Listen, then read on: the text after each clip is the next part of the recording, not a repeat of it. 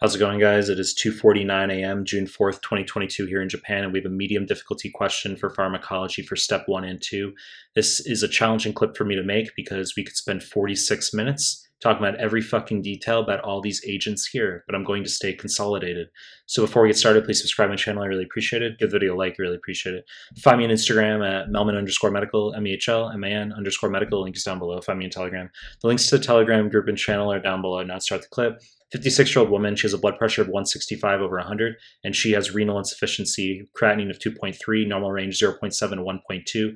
Once you've hit a creatinine of 2, you've lost about 90% of your renal function. 1 year ago, she received a renal transplant. Prior to the surgery, she was normotensive. Questionist wants to know what's the most likely explanation for these findings. Okay, so we've got hypertension and renal insufficiency. Which agent caused it? I'll just whip through the answer choices here. Tacrolimus, wrong fucking answer. Okay, you need to know that this binds to a receptor known as FK506. It decreases intracellular calcineurin and decreases transcription of IL-2. This causes diabetes. Okay, that's your high yield point for tacrolimus. Wrong fucking answer. Sirolimus, wrong answer. This antagonizes a receptor known as mTOR. It does not decrease intracellular calcineurin in contrast to tacrolimus, and it decreases responsiveness to IL-2. It can cause dyslipidemia. Wrong fucking answer. Prednisone, wrong answer. This is a lengthy discussion, but you should obviously be aware prednisone can cause Cushing syndrome. That's not novel or dramatic, okay? Buffalo hump, purple striae, okay, obesity, osteoporosis, avascular necrosis of the femoral head. I mean, what am I going to do? Make a 14-minute discussion right now, go talk about Cushing syndrome? But that's what prednisone is going to do. Wrong fucking answer. Actually, I can insert one extra detail, which you need to know prednisone decreases T cell function. Okay, I've seen that on the step 1 exam. They just say patients on corticosteroids and they list a bunch of immune cells and they want T lymphocyte functions decreased because of prednisone. Mehlmanmedical CD3, wrong answer. This is an obscure drug that has zero yieldness for USMLE. There was one question on one of the old nbme exams back in the day that wanted you to know that this binds to the epsilon subunit of CD3. I'm not fucking joking, okay? It's on like one of the ancient nbme 1 through 5 forms, okay? Binds the epsilon subunit of CD3, which mattered, I guess, when you're trying to get a 280 on the old numerical step 1, and it can cause a hypersensitivity type reaction. Wrong fucking answer. Methotrexate, wrong answer. Exceedingly high yield for USMLE, dihydrofolate reductase inhibitor. And this can cause pulmonary fibrosis, okay? Important side effect of methotrexate, hepatotoxicity, neutropenia, okay, with mucositis, mouth ulcers. Methotrexate, first-line DMARD for rheumatoid arthritis.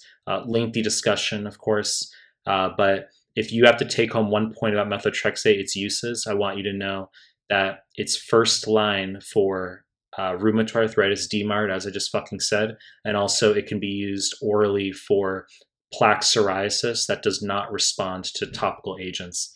Okay, long discussion. Wrong fucking answer.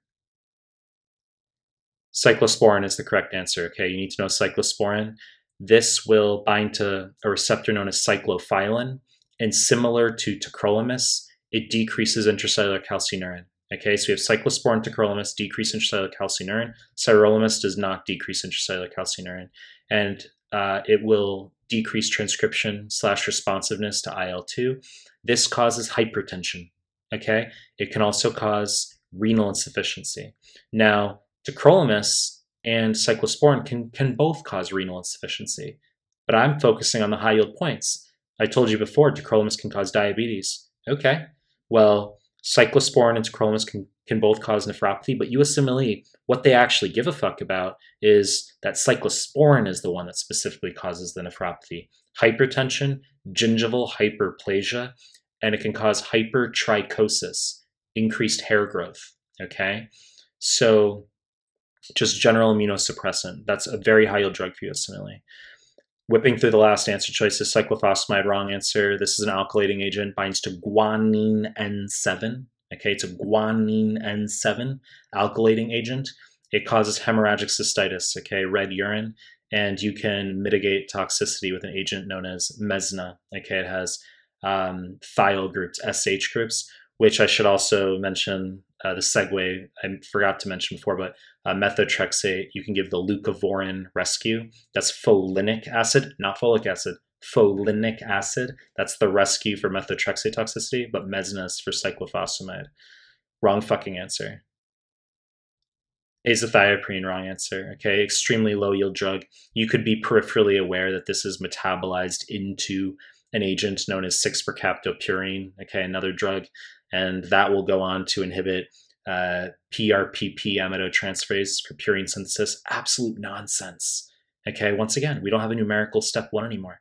Back in the day in the gunner culture, when we were all shooting for our 280 on the step 1, okay, cool. But azathioprine, pretty much non-existent yieldness apart from you just knowing that it's a hard-hitting immunosuppressant, okay? Wrong fucking answer. You know the deal. I'm going to continue to make more content. If you like my stuff, subscribe to my channel, and I appreciate your time. That's it.